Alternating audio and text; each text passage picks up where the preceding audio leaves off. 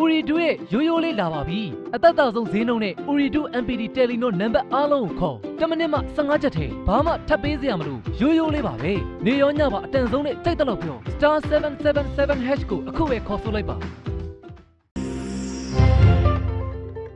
စွန့်နေဆိုတာကတော့တစုံတရာအတိုင်းအတာအထိကျွန်တော်တို့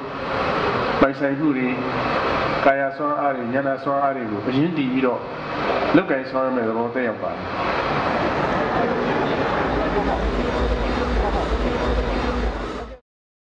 မြန်မာနိုင်ငံစုံတီထွင်ပွဲတော်ဟာပြည်ရင်းစုံတီထွင်သူတွေကြားထဲမှာကိုယ့်ရဲ့ချိတ်ဆက်မှုအားကောင်းစေဖို့အတွက်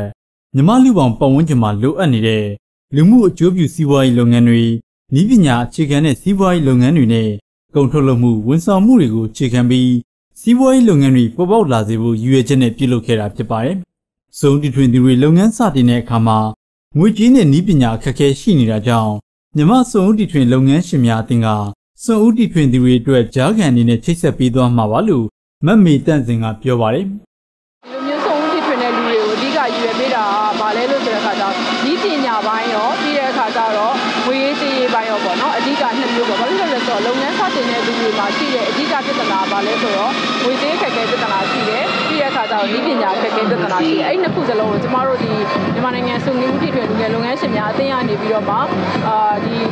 investment ဘိုင်းဆိုင်ရာစိတ်ဝင်စားတဲ့သူတွေပြီးတဲ့အခါကျတော့ဒီပညာဘိုင်းဆိုင်ရာစိတ်ဝင်စားတဲ့လူတွေကိုကျမတို့ကဂျားကန်အနေနဲ့ချိတ်ဆက်ဆောင်ရွက်ပေးတဲ့သဘောပါရှင်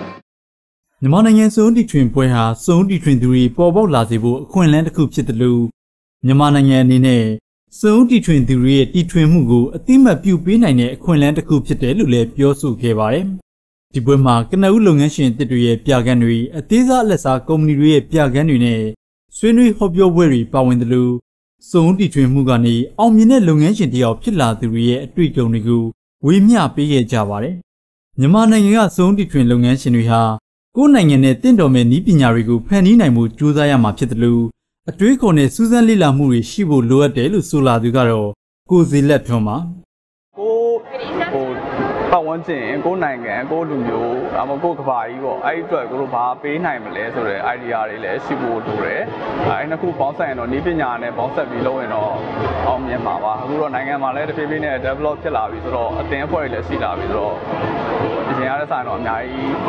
အချိန်ရလာပြီလို့ပြောလို့ရပါတယ်